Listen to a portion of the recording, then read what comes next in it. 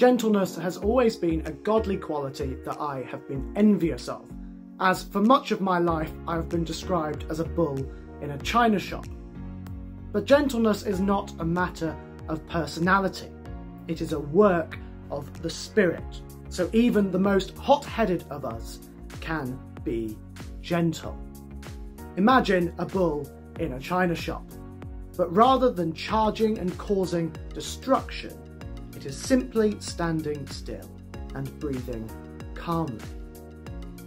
This is what it means to be gentle, not weakness or mildness or letting people walk over us, but to be lovingly self-controlled, whatever the situation, and even when we are in the right. Consider the gentleness of the perfect Jesus Christ. Jesus could have breezed through human life using his godly power for every struggle he faced. Jesus could have angrily reprimanded everyone for failing God where he had not.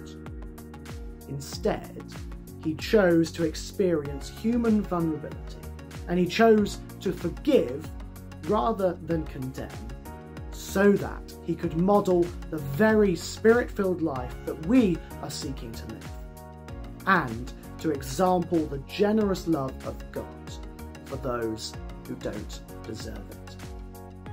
"Take my yoke upon you," Jesus said, "for I am gentle and humble in heart, and you will find rest for your souls."